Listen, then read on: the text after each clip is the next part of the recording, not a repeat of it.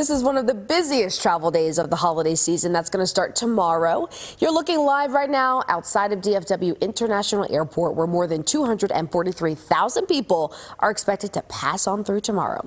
But for those coming into DFW Airport, a growing transportation option is parked right now in the middle of a long legal battle. All new for you here at 10. Our Jason Allen reports the airport and the car sharing company Turo are getting ready to be back in front of a judge.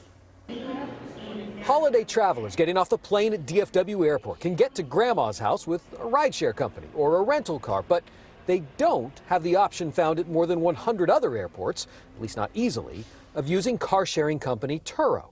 The tech company lets any car owner share their car with others for a fee, but the airport wants to collect its own fees from Turo, leading to a 2-year legal fight. It just doesn't make any sense to me why they would limit that option for passengers, especially during busy travel season, especially when people are looking for ways to make money off their cars. Turo marketing director Catherine Mejia said the company would love to have an agreement similar to what it worked out at Dallas Love Field. Hosts can park cars in garages for a few hours. Travelers can go there to pick them up, and Turo pays a 10% fee to the airport. In legal filings, though, the airport makes the argument that Turo and similar companies are essentially rental car companies and should be treated like those companies, including paying the fees for things like facilities and for rental car shuttles. There are Texans that are operating de facto rental car businesses. They're just using this online platform to evade the taxes that other Texans are paying on the same business.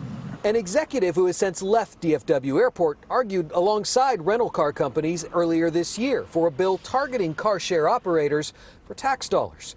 At least 3 members of Congress have urged the two sides to work it out. With Representative Roger Williams writing just yesterday, it is crucial that consumers are provided a range of transportation options. Because at the end of the day, we just want to be able to operate, but not have our hosts and our guests be subject to the same exact fees as rental car, because it is not the same infrastructure that is being taken up.